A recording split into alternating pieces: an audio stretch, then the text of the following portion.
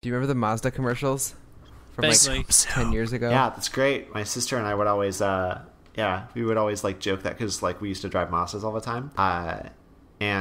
So we'd like, as we were driving to elementary school or whatever, we'd like look to each other and like pretend like we were demonic children from like a horror movie. We'd be like, zoom, zoom, zoom, zoom, father, driving a car. Yeah, and it was ridiculous. It was super fun.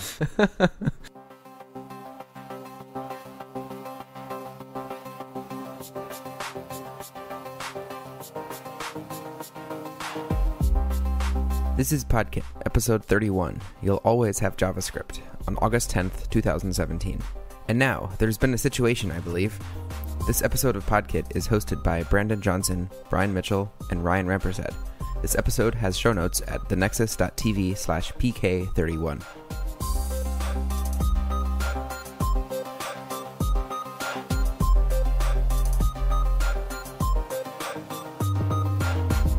Hello. Hi. Hi. How's it going? It's been a while. It has been a while.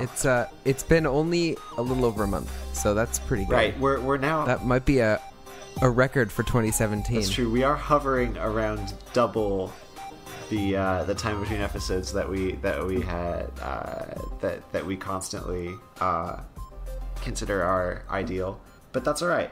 Double is better than quadruple, and half is twice as good as point. So we're getting there. And at least we're doing it in order this time too, because we recorded PodKit 30 the day PodKit 29 came out. Actually, did PodKit 29 get released after we recorded 30? I think it did. Something strange. That's true, because either way, we have follow up from both. So yes. Well, I didn't even know we did. So let's hear about it. I'm I guess the follow up hoarder. Yep. It is 1/3 of the email in my inbox is from PodKit follow up. That's very strange, but I'm happy for you. All right, let's see if we can remember what is being discussed, because it's been a long time since PodKit 29. Yeah. Should I just read it all verbatim? Go for it. Ian has a paragraph here. Yeah, go for it. So, Ian R. Buck said, on July 5th, in regards to PodKit 29, the sentiment that we want students to be issued computers that they can learn to program on and explore as full computers amuses me because SPPS iPads.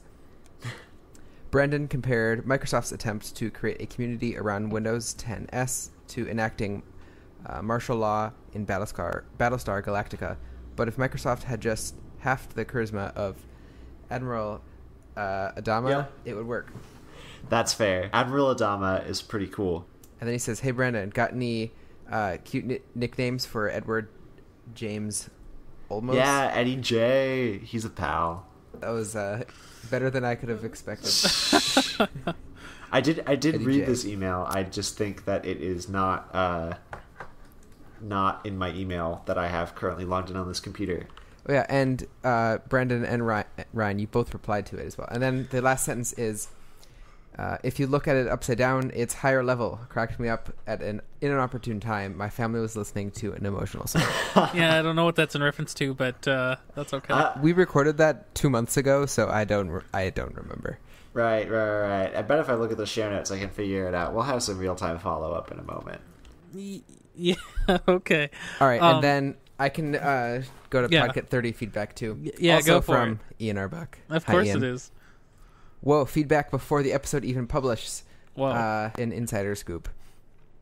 Then he says, all legal Java code is legal Groovy code, so I bet Brian could write something that would compile in Groovy. That's probably true. The only thing I remember about Groovy is that it was way less strict about semicolons than Java. True? So here's what I'm going to have to say to this, because I remember talking about Groovy on that show last month.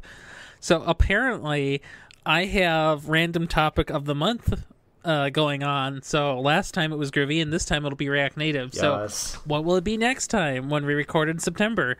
I don't know. Obviously it's the iPhone, but That's true. yeah. So co-host follow-up on the Groovy topic. I did not pursue Groovy after after learning it, because it turns out I don't like dynamic languages anymore.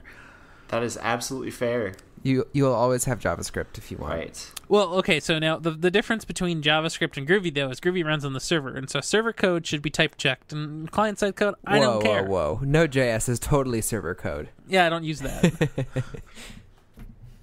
And then he says, while I was in Sweden, all of the ads I saw on YouTube were in Swedish.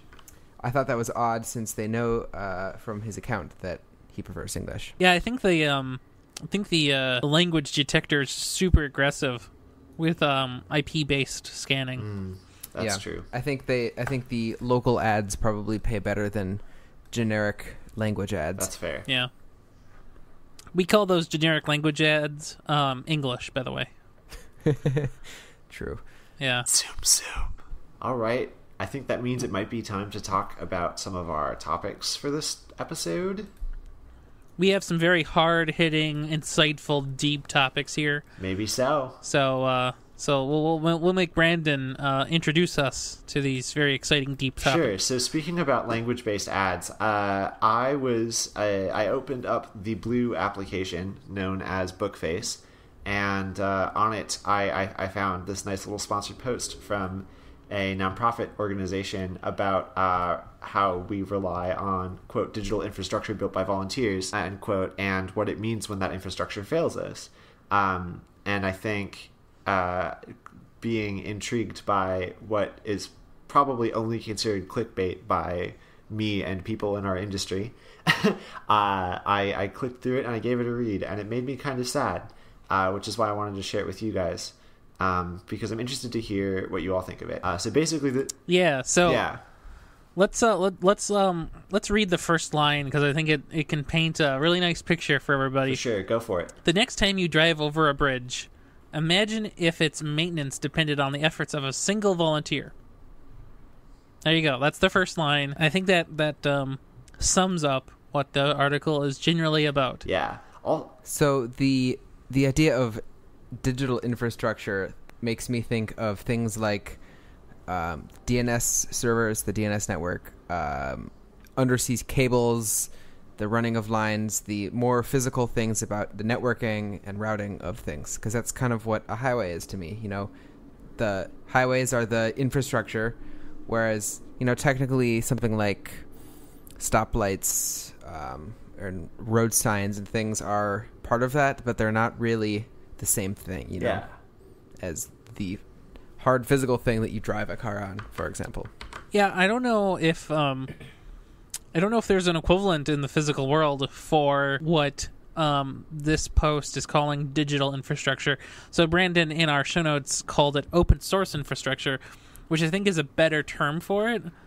So do you want to talk more about what that means? Yeah, for sure. So when I read this article, I thought of examples in software in particular that we've seen, stuff like OpenSSL and package managers and stuff like that.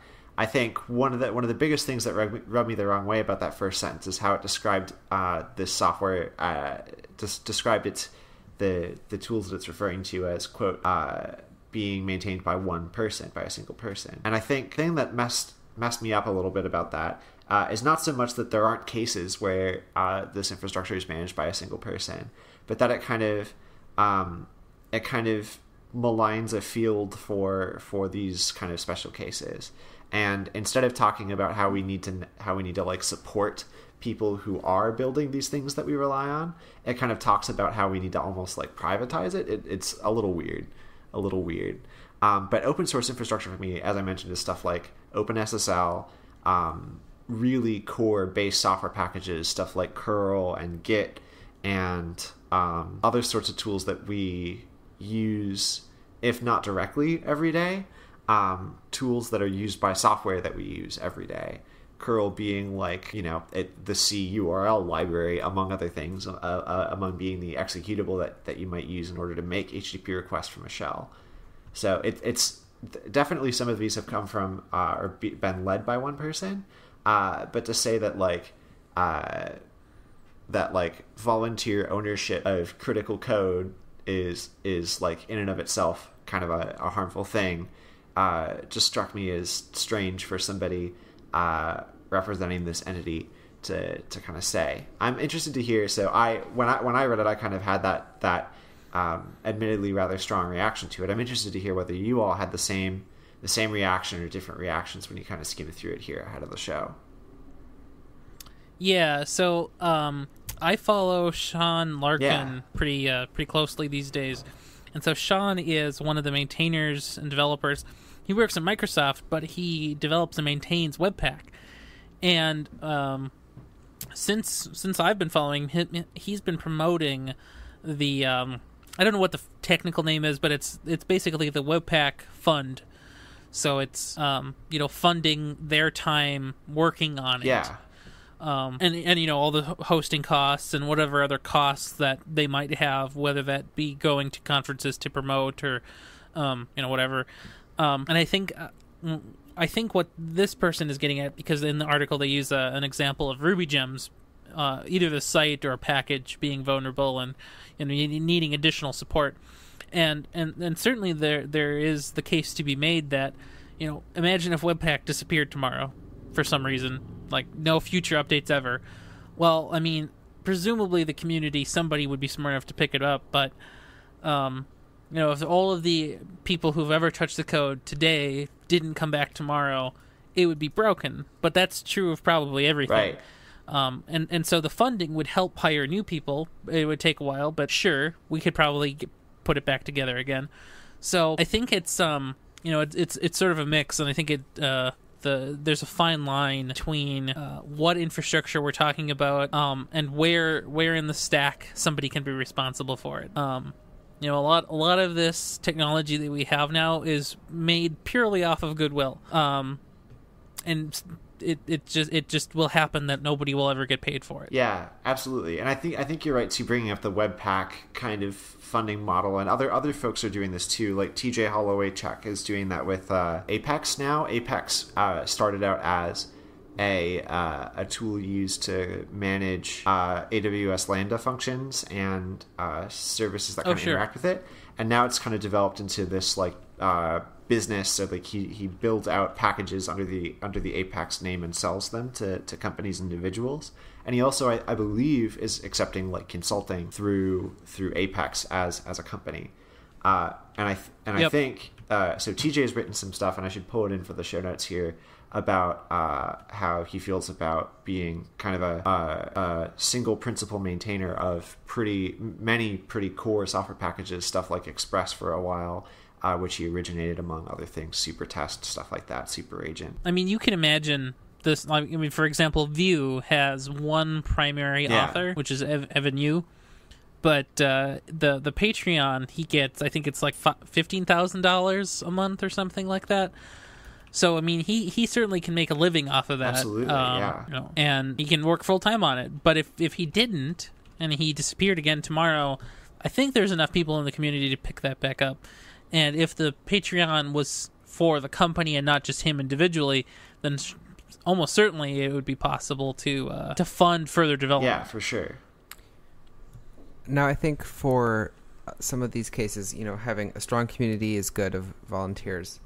But if something is a little bit on the edge, there's some community issues that are going on, and, what if all the core maintainers leave due to something, then it's kind of just left there in the open. And I think having some sort of financial backing for people working on it is a good motivator and a good way of ensuring that progress will keep being made.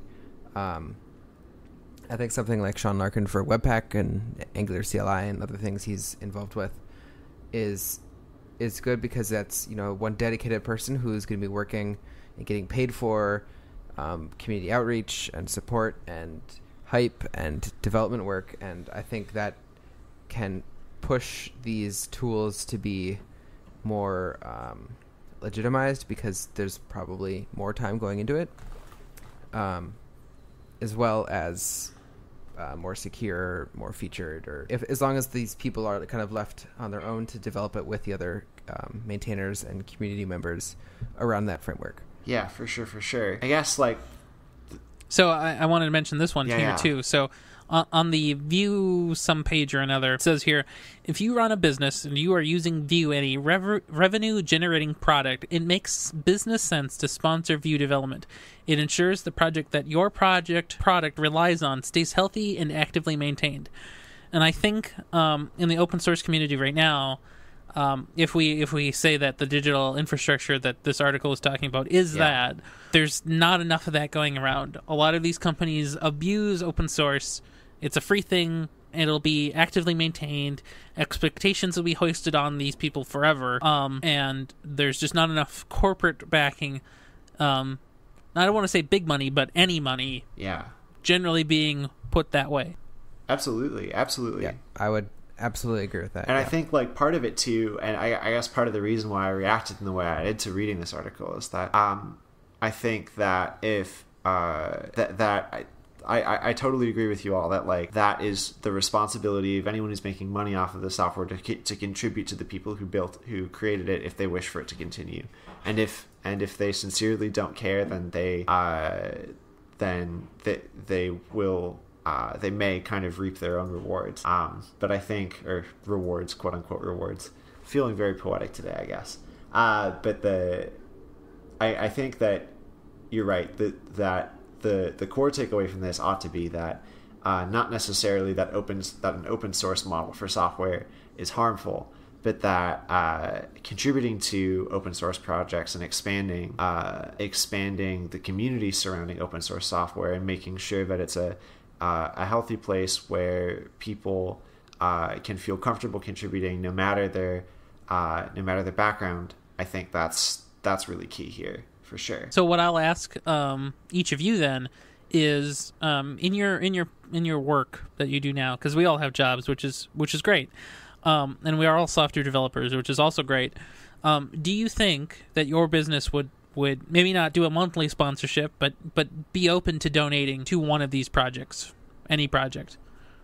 I would certainly hope so. We have a ton of use of a few frameworks in particular, but I think it could take some work, but I do think someone in my company could be persuaded. We're large enough that I think that could be the case. Yeah. We just need to make an argument for it. I do believe we've done that before on multiple occasions. I'm not super close to the financials of that, but I believe that there are a couple of situations where we have a role like that already. And another thing that is really prioritized, I think, for us is contributing back to the tools that we use in the software packages that kind of underlie a lot of our work, where possible. Yep.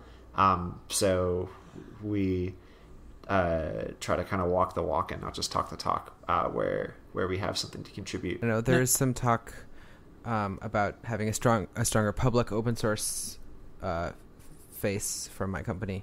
So I've been a little while, but I know there was some talk and at least having like a public blog about things that we're doing. There's some ideas that people are interested in.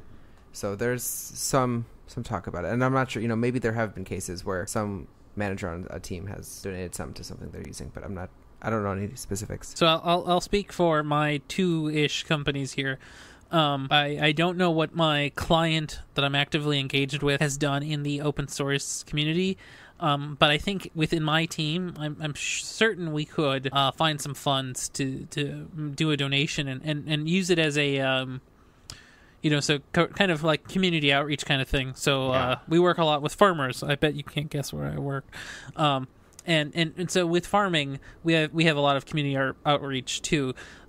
So I wouldn't be surprised if we could spin it the same way but for open source communities. But now for my own company, Doherty, I don't think MSP, so this branch that I work at, has ever donated officially as a company to a project. And I don't think that we have it in our corporate culture yet. If enough of us actually could show a good reason to do it, and complain about it enough, I think it might happen, but I think it would take a lot of work. I think it can often be an advantage to a company because it's kind of a little bit of advertising, so it that could maybe pull it out of marketing budgets or something too. Now, so what's interesting is that we have the spectrum here. So we have my company that's sort of still back in the old enterprise corporate mindset. We have Brandon's company that actually has done this before, and we have Brian's company that kind of wants to actually get into it. So I think a lot of businesses fall somewhere into the spectrum, and it's not always easy. I mean, a startup probably can't afford it necessarily, especially if it's a really bootstrap startup without funding. Yeah. And big corporate has no clue what they're talking about. So it's somewhere in there. Yeah, I getcha. Yeah. And I think like part of it too is that like there's definitely a distinct difference between like sponsoring a project by hiring its maintainer, or like Right. buying hours kind of to work on it or something like that. And then there's Yep. like donations, like straight up donations. I think that's probably more in the line of what we've done in the past. But Yeah, and I think the donation route is better than buying hours. Actually, yeah, I getcha for sure. like it's just so hard. It's so hard to account for people's time in like, okay, I'm gonna pay for 20 hours from our company for this person, but what does that really mean? Do you get 20 hours worth of value? Like, what does that Right. mean? And it's like story pointing. It's a fake Yep. thing. So I like the donation route better. Just contribute money, and they can spend it what they think is prioritized. For sure. But Exactly. You just know that it's going to what they think is important. Absolutely. Rather Right. than maybe getting your company's drive, Yeah. skewing where they're working with. As long as they're not buying Teslas, it's fine. For sure. Yeah. Well, anyhow, I mean Mazdas, actually. Sorry. yeah, well, Mazdas are great. Yeah. Suffice it to say, onto a very different note, Ryan, I know you've been working with React Native of late, which is going to be super fun. Already has been super fun for you, I'm sure, and it's going to be super fun for me to talk about. What do you think? Yeah. Okay, so React Native. Wow. It's really cool to actually write an Android app again. So in college, I wrote an Android app as part of one of the HCI courses. And, it's been a while, and I remember now how much I hated writing Android apps because, there's this thing called Java, and it's just clunky beyond belief. But also just having to do all these little things to make anything decent enough for a person to use. There's just so many of them. One in particular is the scrolled list component widget thing. In Android, you have to be aware of all these memory constraints, and there's all this stuff. And so like you have to do all this work, and React Native makes this a lot easier. So you code, and I know this is unbelievable, in JavaScript, not Java. Yo. What? You can use Flow though. You can use Flow, which will help with the type thing. Well, okay, so here we'll talk about that in a second too. So I've been coding in React Native, and so you might know that I am a Vue.js coder pretty much all the time, full time, pretty much. And so Vue and React are similar in that they have components, and their philosophy around those components pretty similar. The data model is pretty similar. The Flux layer, the Redux, or the Vuex layer is pretty similar. There's a lot going for both of them. They both know what they're talking about. So it wasn't totally alien to me to use set state to mutate state, or call an action to make a mutation into my Redux store. Nothing seemed complicated in of itself in where it belonged. Putting it all together, though, was the complicated part. And I bet you didn't guess the tooling is what killed me first. Always. Always. So, out at my client site, we're working on this app for one of their clients, as it turns out. And so one of the reasons we picked a React Native app is because we wanted to leverage some of the offline capabilities of an app, so it doesn't have to have a constant internet connection. Because we in the future we'll be able to use progressive web apps, but due to the Safari situation, we can't yet. So React Native to the rescue. And so we wanted to get started quick. So we used this template we found called Native Base Flat App. Flat App is it looks nice. It kind of skews towards the material design, which is Android-ish, but it doesn't look terrible on iOS at least. And so we paid for it, and we're using it, and it's actually pretty good. But some of the weird things. So I tried the open source one, the free one first, It's just native-based kitchen sink, and it just would not compile no matter what I did on any of the computers I tried. Brandon tried it for me. It didn't work for him. I mean, and you know how these projects are. If one dependency is misversioned, it just fails, and it's with a mystery error. So once I bought the real template, it worked fine. I was able to copy another team's sort of React Native app that was a little different, kind of copy the updated versions that they pieced together and figured out how to use. So now I'm using React 16 and whatever the latest React Native is, which I think is 44. Yeah. So, yeah, I mean, it took me about a week and a half to, get used to it and get comfortable with it. But, initially I thought I bit off more than I could chew. But as it turns out, it's fine. I get it. It's okay. Yeah, absolutely. Absolutely. And I know that, one of the things that kind of I ran into when I was starting out with picking up React Native was how many of the errors, just at how many different layers there could be errors. So many layers. Yeah, everything from on the compilation of the native source to the kind of packaging of the JavaScript to code signing after the JavaScript has been packaged to the verification of the signature after the JavaScript's been packaged and stuff, and everything's been bundled up and everything's all right except for the part where it isn't. To stuff happening with Watchmen, Watchmen. That's a good one. Right. So while Brandon was helping me troubleshoot the kitchen sink version, my Watchman died and it would not respond. I restarted and it still wouldn't respond. So Brandon's advice was to uninstall it and reinstall it. And it's that's ridiculous, but okay. Yeah, so here we are, and it's not good. Uninstalling and reinstalling software is a solution maybe in alpha mode, maybe. Yeah, so let's continue the story of React Native. So out at my client site, we're a corporate entity, and we have to be secure, so I'm on the guest Wi-Fi because I don't officially work for the company. I'm just a contractor, which is fine. And so what's interesting about that is the Wi-Fi situation is such that React Native with Expo, the kind of framework, I guess, that I'm using, it requires the phone and laptop, the computer that hosts the application, to be on the same subnet and to be visible to each other on that subnet. Well, for whatever reason, out at the site, can't do that. The phone cannot, for any reason, ever see the computer. Right. And presumably this is for security reasons, you don't want devices sniffing other devices and stuff. Well, that pretty much prohibits me from working in the office, so then I have to work here at home, which is great for me, but it really impacts, the life cycle of the project. So it turns out not only is the requirement for React Native having a Mac and a computer and, React experience, but also Wi-Fi. I'm working to get a Mac at my work, and I would like to at least, I think eventually we're going to be making my application more responsive. Right now we have a min width of over 1,000 pixels, and we want to get rid of that.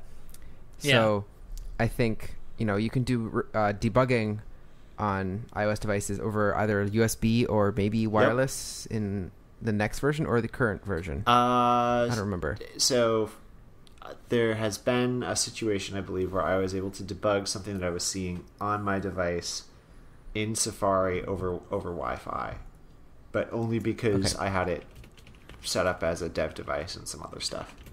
Yeah.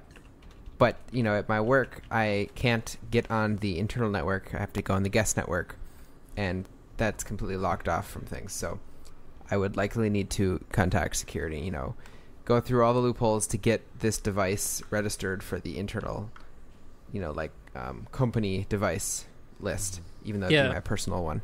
It's really tough, and I understand that companies need to protect their intellectual property and stuff, but I will say that modern development suggests that there's another path, and that path is to have that network, a guest network for guests using normal computers that don't know what they're doing, and an open network that is protected but just not locked down for developers, because the developers probably know what they're doing. Probably.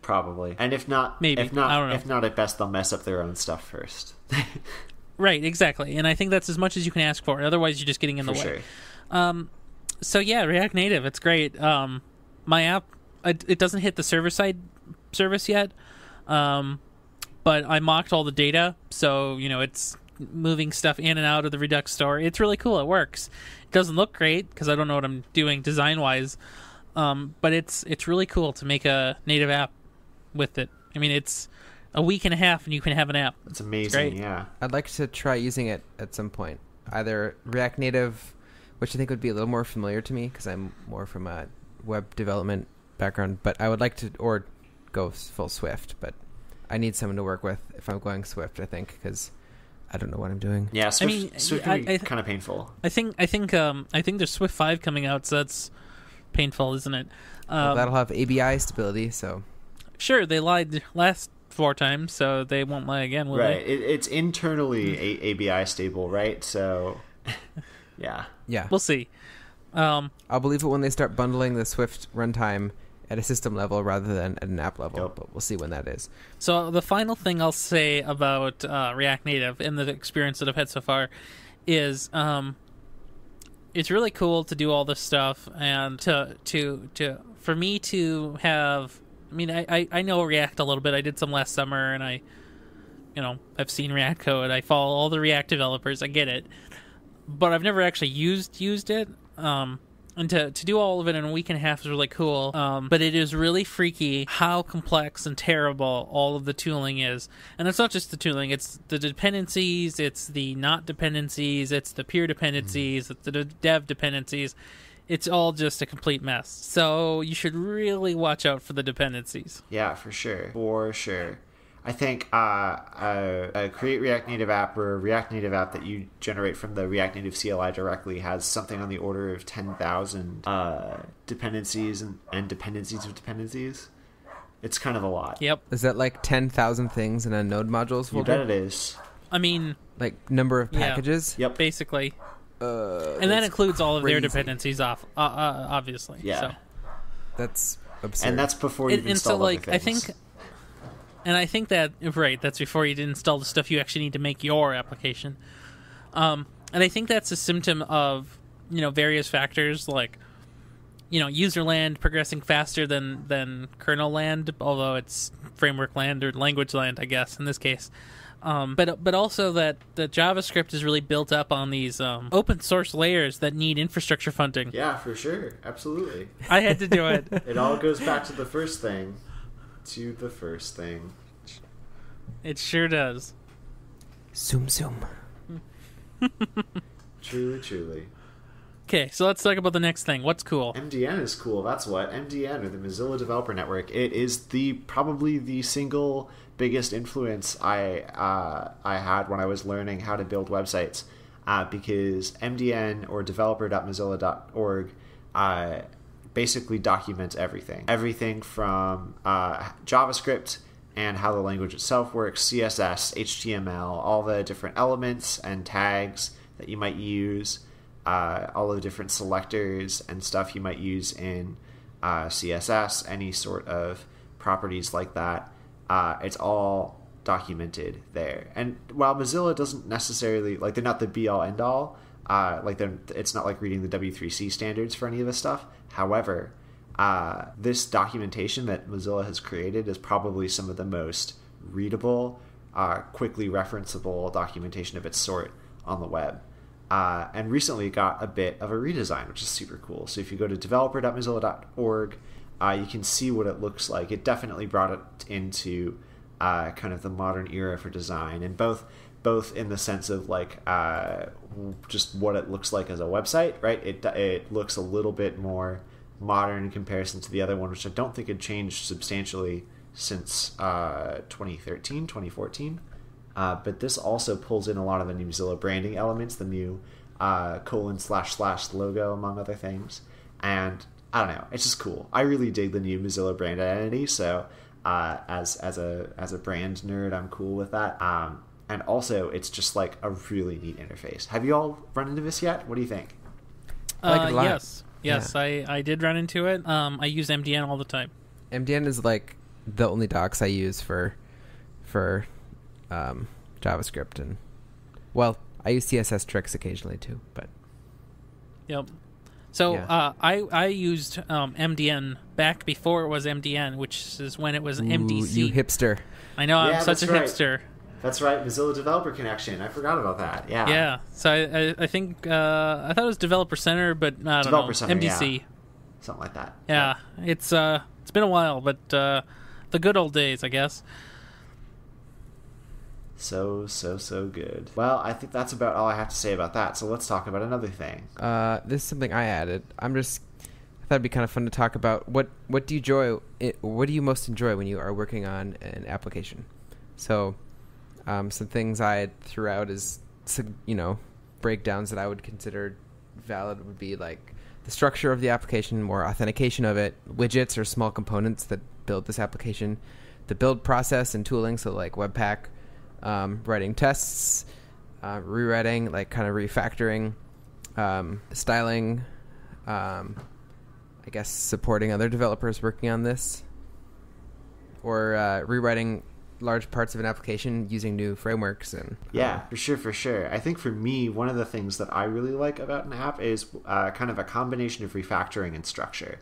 So if I'm setting out to add in a feature or do something new, I really love to like visualize the changes that it kind of affects to the ecosystem as a whole.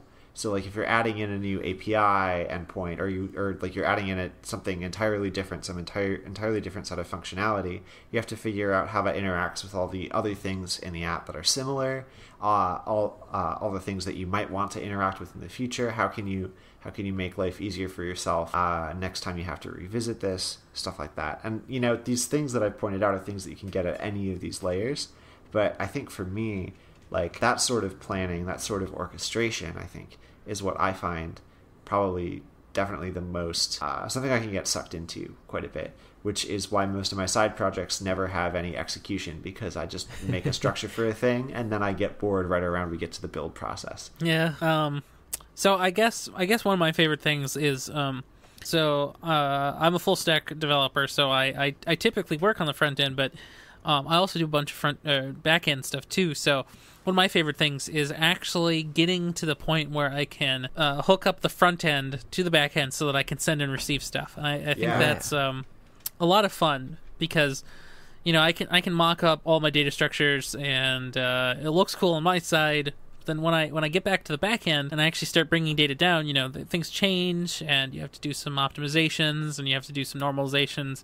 And so I think it's a lot of fun. I like doing that. The other thing I like to do is just answering questions. So I like being in the helping, like, assistant role a lot, because it's a lot of fun. You get to teach people stuff and you get to learn stuff about their approach and why it's not working or why it is working. Yeah, for sure. I think there's definitely a lot to be said for that moment where you can like actually start talking to these services, right? Yeah. And I don't necessarily know if I'd characterize my role necessarily as full stack, but you're the full business. I agree. Yeah, it's a kind of an interesting scenario, because I definitely do back-end programming from time to time, and I do front-end programming from time to time. But I think definitely I myself as somebody who thinks about the structure more frequently. Maybe. So you're an architect. And I guess that's the thing. I guess. Oh no. Oh no. Here I dreamt I was an architect. That's my 45th music reference for this episode. I apologize. If any one of our listeners can tell me which band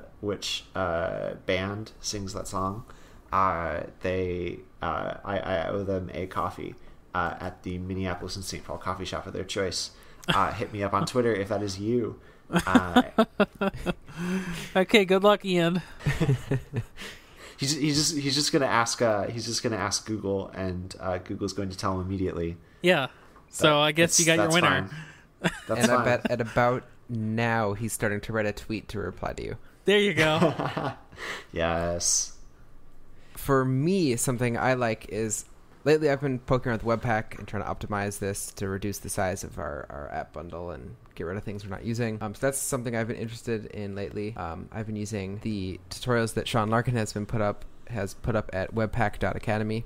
They're quite nice, and I'm excited for more, and I think they were quite helpful, and I kind of used the structure he was going through in the tutorials there to kind of redo the one in my app at work. Yeah, so overall, like, how do you find those tutorials to be?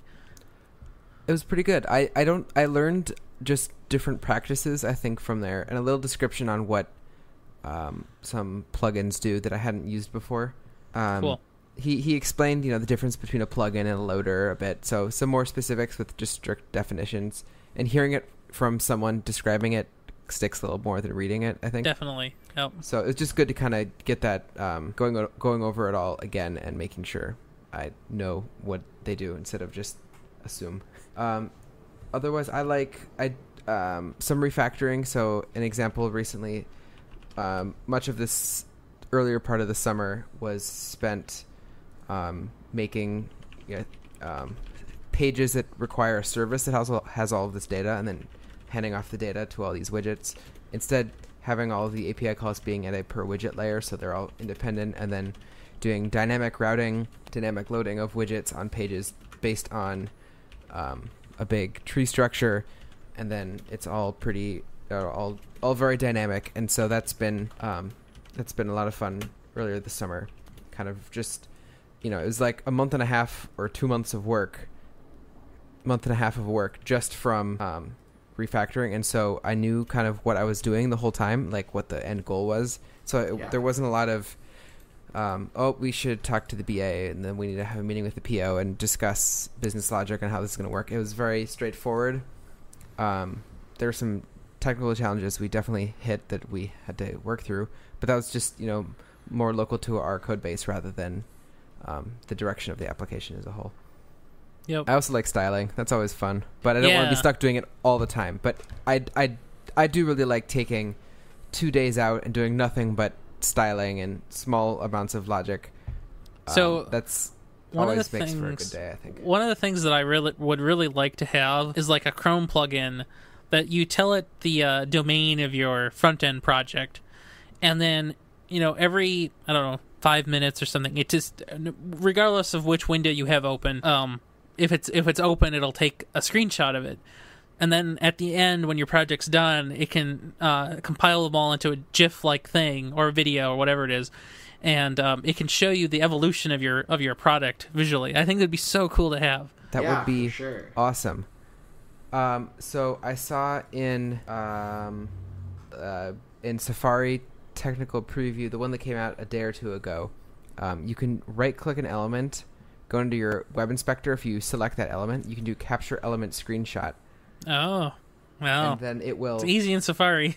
It will screenshot the entire thing for you. Now, I can't figure out where it actually puts that screenshot, but I saw on Twitter at least that it was possible, and it takes a screenshot of the entire page. It seemed quite cool. Yeah, that so is you cool. can kind of probably tie into something like that. Yeah, I think it that said could not capture screenshot in Google Docs. Oh, yeah, that's funny. Let's try a more simple site, but yeah, there probably could be room for a plugin at some point.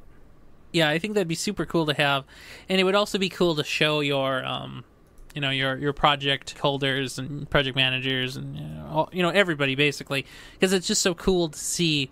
And I think that's a thing that most non-developers don't understand, like its process on its own, and regardless of what other additional processes they have, the software development process is a discrete and definite thing. Yeah, for sure. Well, next up, I think Ryan, you're going to a conference, aren't you? I am going to a conference, and I talked with you about this some time ago. I don't know what we were doing, but we've talked about Open Source North here. I think last year probably, and so last year I went to Open Source North. Didn't go this year, and I think one of the reasons I didn't go this year is because the quality of the presentations, while they were some good ones, in general I felt it was somewhat subpar. I guess maybe mostly. It's a smaller conference. It's one day. It has, because it's a smaller audience, maybe some of the bigger speakers don't show up, so there's less good stuff. So I'm going to Midwest JS this time, and my company, Doherty, is being wonderful and paying for me to go, so that's cool. Shout out to them. They didn't sponsor this episode, by the way. But I can give you some highlights about some of the talks I want to attend, because, I've been in sort of this React-y world lately, but I'm also a Vue guy, so I've picked out some React and Redux talks. There's a cool GraphQL one that I'll go to and almost certainly not learn anything. There's one about TypeScript and React, which is, an unusual pair considering that there's Flow. There's cool stuff about Vue with TypeScript and integration with Webpack. But the one I think that I'm looking forward to most, which is sort of funny, is the blockchain app development with JavaScript and Sawtooth. It's just so out there that it either has to be so good or so bad, and I just can't wait for it. Right. You did some blockchain work earlier this summer or spring, didn't you? Yes, I did in fact do that. So that's why I'm so interested in it, because it's either going to be like what I did, which is kind of fake your way through making a blockchain thing, or it's going to be real, and maybe it's easy enough, but I don't know. We'll see. I mean, really, at its core, the blockchain is just another implementation of the Flux pattern. Am I right? Let me carry the 1 on that. Carry the 0 and 5. Yes, you're right. Oh man, just kidding. That's one of my favorite jokes to make to people who are talking about blockchain stuff. Just like how pattern matching is just regular expressions. No, that I will argue against that one. But it's so great. It's such a great pun. It's such a great pun. Well, it's regular expressions somewhere, but not where you thought. For real. No, these look like great talks. I'm kind of sad that I did not hear about Midwest JS until like a week ago. I think it's really cool. I think it's $400 for the ticket, which is sort of like on the upper end of like, well, now I need a company to pay for it. Right. I mean, it's not WWDC, for example, but still, it's not something you just go to on the spur of the moment, I guess. Yeah, for sure. For me, that's kind of an interesting price point too, because for me, it's both at the north end of it's not so expensive that I wouldn't you couldn't do it here. Yeah, that I couldn't do it, but it's also at the south end of it's just expensive enough. I kind of wish I were traveling to go instead of having it be in town here. Right. Yeah. So what's also cool about this is that I'm going with 3 others potentially from the office. So nice. We'll get to kind of collect our notes together, and then one of the things that Doherty asked of me and us is to sort of put together like a hack night worth of content. So I'm kind of hoping that we can sort of do that as a group, and maybe just rotate through our 15, 25 minute sections, and just talk about a cool thing to introduce the idea. Yeah, for sure. Yeah, for sure. I just had a coworker. Yeah, go for it, Brad. I just had a coworker who was at that conference at the Wisconsin Dells. Wisco. He said it was quite good. I didn't hear too much yet, but I know Track.js had a talk there. As you Todd Gardner, yeah. I regularly recommend Track.js to everybody at work, and for whatever reason, they're just terrified of having to pay for something. So let me tell you, something about infrastructure. So, sure. Do you know what time it is? What time is it? It is time for new Twitter followees. Woohoo! Oh man, we made it there already. Yep, it's true. Here we are. What? All right. Well, I guess as is tradition, I'm first. And as is tradition, you have 200 people that you followed. So yeah, more or less. I think Brian's got me beat this time. At the somehow, spoiler. Yeah. I don't know what I did. This month was crazy. I just don't have as many words to say about the people that I followed, other than the ones that I've pulled up here. But yeah, I followed probably 25 people. I don't know how you do it. Regardless, our first one here is at Binary Gary, who works for Web Dev Studios, which is a remote WordPress agency. But Gary lives in Jacksonville, Florida. He's a super cool dude. kind of plugged into a lot of the folks I see here. He's friends with folks I know who are with the Nerdery and other kind of shops in town. But he's just a super cool dude. Talking recently about stuff like SVN and it's that kind of really awesome software engineer account to follow. Definitely still a person, and I think here's why I really want to share him with you today. Here's a sentence from his bio. Quote, "If code is poetry, I write an anapestic tetrameter." And that's all I have to say about that.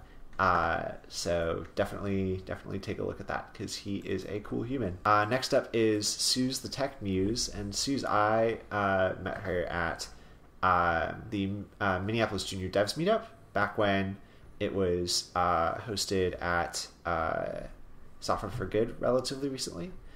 Suze is a total rock star and tearing it up with presentations all over town this past couple months. So you'll probably run into Suze at some point, if you've not already, and another great person to follow for that reason. Next up, Adam Bezemek. He gave the presentation at JavaScript Minnesota last week, or 2 weeks ago, whenever that talk was. It was a time ago. 2 weeks, I think, something. 2 weeks? Yeah, but that makes sense based on the number of days that today is. He gave a talk on atomic design, which is super cool. And I think that was a pretty well executed talk. So it's always cool to follow people for these reasons. Keep an eye on what he's up to. And last but not least is Ian Coldwater, another person I met through JavaScript. Not through JavaScript. In part through JavaScript and in part through the Minneapolis Junior Devs Meetup. Ian volunteers to help make sure that that particular meetup runs smoothly, and is just generally all around a cool person who's interested in security engineering in addition to kind of general software architecture. I'm hoping that Ian will be interested in giving a talk on kind of security engineering in JavaScript in the near future, and, that would be we're great. talking about that. Yeah, we're kind of in talks right now, which I probably should not share with the public before those are locked in. But a killer presenter, a super cool person who's involved in making making the Minneapolis and Minnesota tech communities kind of do better, and challenging all of us to kind of be better in that regard. So definitely a cool person to follow. Those are kind of the 4 highlights from my Twitter followees over the past couple weeks. Yeah. How about you, Brian? So something happened this month, I guess. So firstly, machine pics. Just some cool machine pictures. About all I got about there. Fun stuff. A lot of GIFs. Next one is Jessie Char. She seems to be a cool tech Silicon Valley person to follow, who was on Anderson Cooper for a video of feet on an airplane. You'll understand what I mean if you go to her feed. Net History Pod, my new favorite podcast, the Internet History Podcast. I don't know, did I mention this at the last episode? I don't remember. I don't think so. But it's awesome. It's done by at Brian MCC, I think is his name, Brian McCullough, who interviews people and has done chapters on the history of the internet from Netscape-ish to kind of today. And so he interviews people, or he does more of a formal kind of a chapter. I think he's turning those chapters into a book as well. Cool. So it's just super interesting. A lot of good first-party insight of what happened and more modern things, too. Next is Don Melton, who was one of the original developers on WebKit at Apple. And he was interviewed by Internet History Podcast. I listened to an episode with him on it last weekend. So I highly recommend that episode. I will link it in the show notes, too, if you are interested. And then next, Max Rudberg, who is a developer, or not a developer, a designer. He's done some mock-ups I've seen on Twitter talking with Steve Troughton-Smith and John Gruber about the bump on the iPhone 8. But I first heard of him many, many years ago through jailbreaking, he created a theme called Glassgart or Glasklart, just a jailbreak icon theme. So he's, I think, had his starts in the jailbreak world and has moved on to other things too. And then today at lunch, I got a notification that the account All the Brian's Pod followed me, and it seems to be a person probably named Brian who's interviewing other Brians and making a podcast, and there's a Brian bot on Facebook Messenger. That is such a hilariously novel idea. And if you look at the followers of this, it is like only Brian's. I was going to say, there's one other person who I follow who also follows All the Brian's Pod. Wow, that is incredible. I am. That is just incredible. You jealous? I almost am. I wonder what they would do if you start tweeting at them, because your name is Ryan, which is close but not the same. Well, they would get onto their Fringe episode, obviously. Yeah. That's incredible. Okay, I'm chatting with it right now. I just chatted, I am Brian. It says, sorry, you're not a Brian. Now what? Oh. I was messaging it, and I did there's like a trivia about the name Brian, and so I did that at lunch today. I know nothing about the name Brian, apparently. But I also was then going to do it. You can interview. It interviews people, I guess. And yeah. I choose, okay, do the interview, and then I answer, and then it loops back to the beginning, so it kind of like breaks out of its loop and crashes or something. So it's got some room to improve there, Brian. But yeah, so we'll see if anything interesting happens out of that. What about you, Ryan? For sure. Oh, what is this Twitter thing you keep telling me about? I don't know if I actually followed anybody really in this period of time. And I try to keep my Twitter followees limited. Although, how can I read all the tweets if I have all these people to follow? That's fair. Horrible. I have to go through every so often and just unfollow people, and it's the saddest thing. But I go crazy if I don't. So yeah, I just accept the futility of existence, I guess. 2,800 is a lot different than 450 or 350. Yeah, that is fair. 7 times that much. Yep. I mean, I get overwhelmed with the people that I follow now already. Now, to be honest, some of those are like things like The Verge and Ars Technica, and so when you have those news outlets in there among the people, it's like, oh, I'm not going to fish through all of this to find the good stuff. So just up to the top I go. Yeah. I'll sometimes go 12 hours between checking. Like if I don't check between lunch and then like midnight, it's like 600, 700 tweets, and I just go like, oh no, and then I like pull out a computer and iPad and just like get through tweets pretty quick. So my feeling on the Twitter fatigue is, if somebody shared an important link throughout the day, I'll most likely see it in one of the subreddits I follow, which have a much lower post velocity, or Hacker News, which also has a lower post velocity. Haven't missed a tweet since 2011. Nice. But, I mean, I've scanned through rather quickly. Yeah. Many dozens of times, but for the most part. Yep. Yeah, I getcha. Well, I guess it's about that time. Ryan, you may not have any Twitter followees, but I don't know. You do have a Twitter. Where can we find you? Yeah, you do have a Twitter. Where can you find me on the internet? Well, you can find me just about everywhere, but especially on the Twitter at RyanMar, and of course, on my website, which is ryanrampersad.com. And now I've changed the referral section so that you can learn about the thing that I'm referring you to before you are referred to it by me. So does that mean you added a description? Or Yes. Now, a funny story about that description. Those had always actually been in the system, but I had set them as the title attribute on the links, and they are still set that way too, but now they're just also shown as text below it. Nice. Maybe I should do something like that on my website, which is brianm.me, where there are also referral links. I probably was inspired by Ryan. I don't remember when I started doing that. Or you can find me on Twitter at brianmitchL. And yeah, that's probably that's all I got. Nice. Well, you can find me most places, probably on Twitter, where I'm Brandon_MN. Or if you swap the underscore for a dot and put it in your web browser, you can find my website, which is Brandon.mn. I haven't updated it in a long time. I don't think it has anything particularly interesting on it.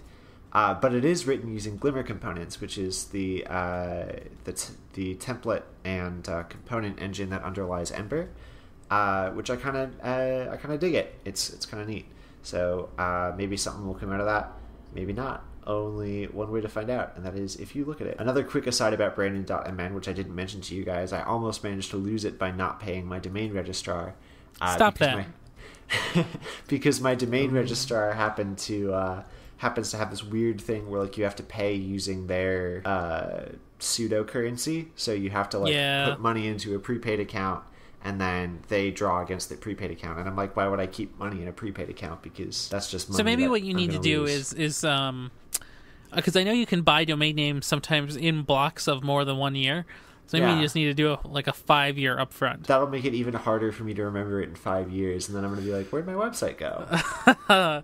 Just put it on your Google Calendar to yell at you every week, at every hour. But who's to say I'm going to be using Google Calendar in five more years or so? The Google Borg commands it. I don't know. I already stopped using Ian. Google Docs. Other than that's good. Other than right now when I'm using Google Docs to read these show notes and Google Hangouts, and I'm sure you did a Google search. To talk to you. I've probably done a Google search, and I am using Chromium, which is like Google Chrome but different.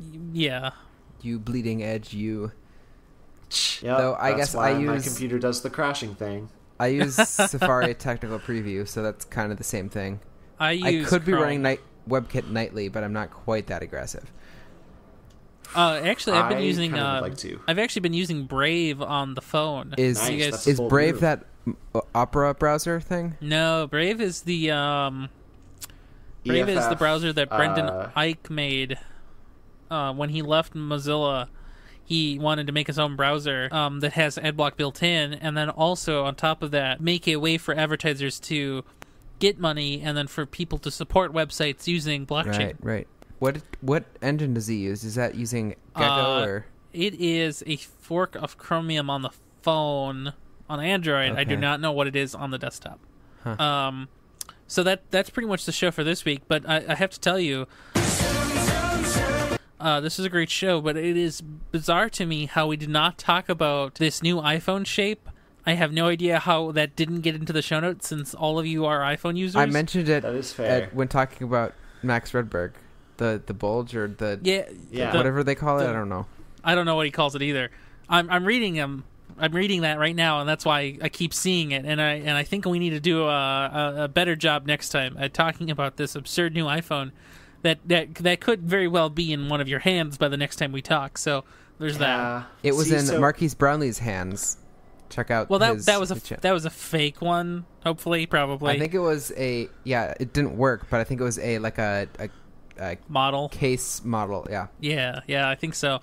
I don't know. I don't know enough about this to judge this rumor accurately, but is this our after show, by the way? This is probably our after show. Yeah, accidental. Totally planned. So what do you think about? So I'm reading the Max Redberg Twitter feed here.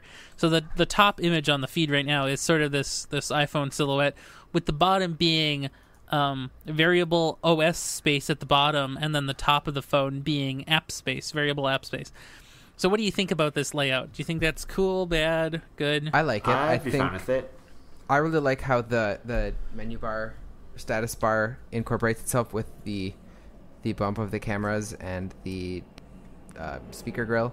I think that's really seamless, and it's a good way of occupying space that would otherwise just be empty. So I've got questions for you then. If you like it, and I hear that you do you think that people will be surprised to see the device offered in white as a front color? No. And that's because they've offered white for several years so far. And the white version does have a there's the bar for the speaker grill, there's the dot for the camera, and there's the dot for the ambient light sensor / proximity sensor. So they have. But now it's going to be a big white thing protruding into the middle of a black bar or whatever colored bar that is. If they do white and black, I would hope that their UI would change depending on the color of your phone. I agree with you. I hope Similar so too. Similar to the boot logos that are different on an iOS device depending on the color of the front-facing glass panel. Okay, so that's cool. So what do you think about the variable OS space? I think that is a good solution for the home button. I think the solid-state Touch ID button on the iPhone 7 was a good kind of lead into that. So I'll miss feeling a physical bump of where the home button is. However, there's no Touch ID, so Face ID better work pretty well. I would hope they would put something else down there. I've seen rumors that the navigation controls on a navigation controller are going to be down there. I don't know exactly what I think there. It seems like a good use for space, but not a lot of use for text. Now, videos are going to be a little strange because there's the notch at the top of the screen. So the video might be offset a little bit, a little strange. Hopefully there are APIs to hide and show that button. Doesn't seem like there's much about color in there. We'll have to see. I'm quite interested to see what Apple has, because this HomePod firmware has been ridiculous. There's so much that has come out of it. Yeah. And I look forward to 10 years from now hearing about how that happened. But I think we know a lot of what to expect, but we don't know how it's going to work because we don't see this code running at all. And so I think it's really hyped up this new iPhone in a way more so than I remember in previous years. Well, right, and I think before this even, before we even started seeing pictures of this ledge design, this is the 10th anniversary iPhone. Yeah. So I think that's contributing to the hype pretty significantly. So I think the design's super cool. It also reminds me of this really obscure mobile operating system called Android that has on-screen touch buttons for the bottom navigation. And it turns out, and I know this is unbelievable, that was a really good idea, it turns out. Really? So I'm glad that Apple, if they choose to put not only the home button down there, but maybe even a back button occasionally, sometimes, if the app has ordained such functionality to be useful, I'm okay with that. It makes way more sense for a back button to be on the left bottom corner than at the top left corner, for example. No problems. Just go and do it. Yeah, I guess. I don't know. I'll need to see it before I can pass any particular judgment on it. I think a thing that I could definitely see happening in that variable OS space is some sort of iOS simulation of a touch bar. And maybe this is like their justification for a touch bar, perhaps, or something like that. Who knows? I feel like a back button... I don't like the idea of if it inherits the navigation controller kind of button, it may not... I don't think it should say back all the time. I'd assume it would just be an arrow, right? Yeah, but that doesn't tell you where you're going back to. It doesn't always mean anything. Yeah. It can often not be semantic. I like having the label on it. There's a lot less text here if there's a big old circle in the bottom of the screen where the home button would be. I think the back button is nice on Android, but at the same time, it doesn't always make sense to me. And it's a physical thing on Android. Especially older and cheaper phones have more of a hard-coded thing. And that we're just going to pretend those don't exist because those were dumb. Yeah.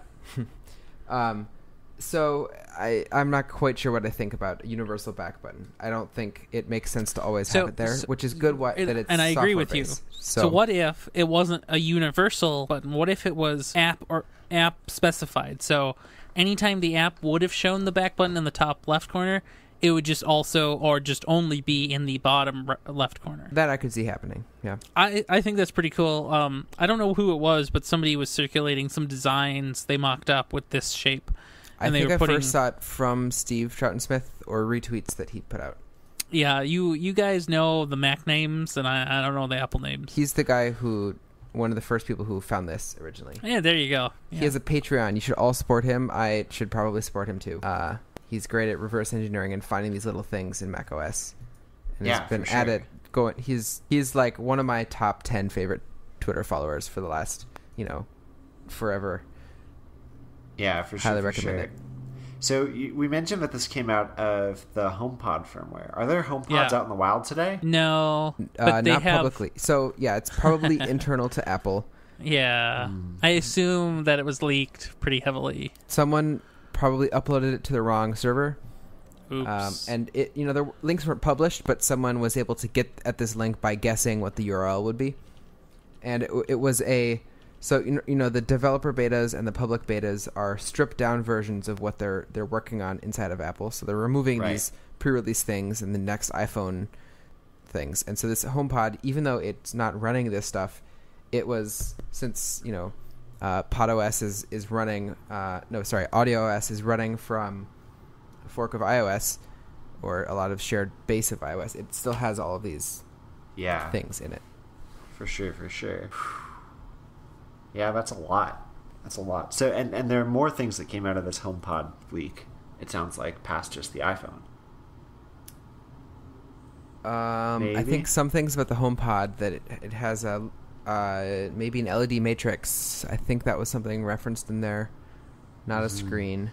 I've seen a couple things about Gotcha. Audio OS, which is the name of the HomePod OS, by the way. Oh, gotcha. At least I think that's what it was. I think a lot of this has been about the iPhone 8. Oh, and there's been references to 4K HDR Apple TV. Also in iOS, some visual machine learning things, so it can tell if you're looking at like a sunset or a few other camera conditions. So I think there's improved camera things probably that comes with the new camera system. It looked like the front-facing camera was also dual camera. That might be related to infrared, and the internal name Pearl ID for something that people have been calling Face ID, which is kind of face detection. I think that makes perfect sense. Yeah, I've heard that Microsoft has a really good platform that they've built that does something like this. Yeah, I don't know. On their Surface line, but working with a lot of that, there are many conditions where, there was a project I worked on where face detection was a big deal.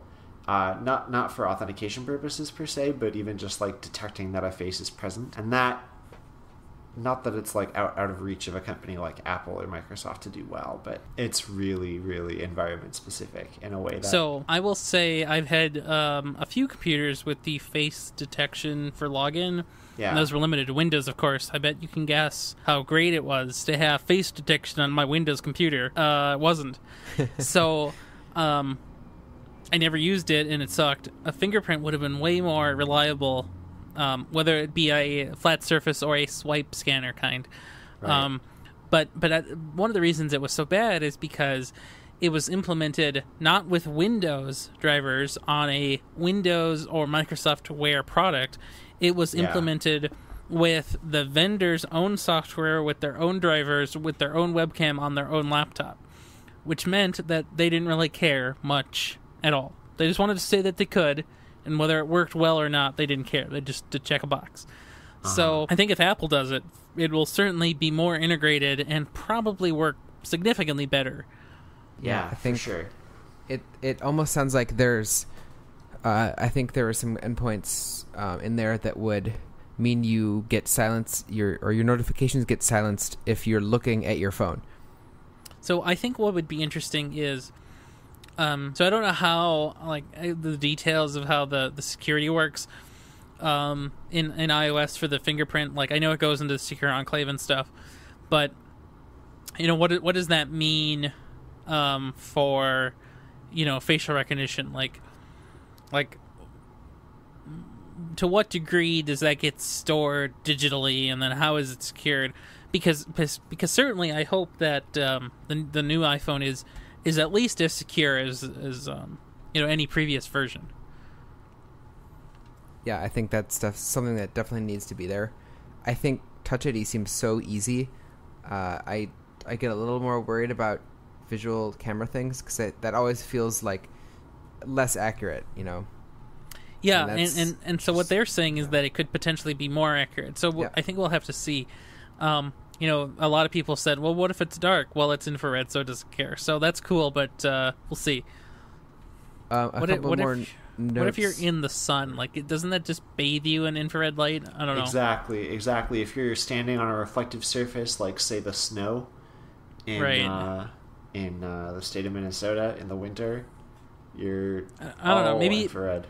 Maybe it uses a short spectrum in order of infrared light that, you know what I mean? So like the sun is emitting a fairly continuous stream of the same wavelength. So maybe the iPhone could emit a pulsed pattern or something. Yeah, I made all that up. Interested I have no to idea see how it works. I think that'll be something quite nice to see at the actual presentation. Well, to be fair, I didn't make up the sun. The sun is real. Yeah. Well, I don't know, is man. it though? The Earth is flat. Yeah. Well, I don't know. On It's Monday, dark right now. Is it going to be real? Is it this Monday? Well, it's dark right now, so maybe it isn't real. 2 Mondays from now, we'll see how real it is. Oh, you're right. Actually, I'm going to go down to see that, actually. Yeah, I look forward to hearing about it. Oh, well, I'm sure I won't be able to tweet for, 7 hours after it happens, because, according to the government, this is the first solar eclipse since cell phones have existed in the modern world, which is amusing to me, in the U.S. And so the likelihood of having any data capacity will be 0.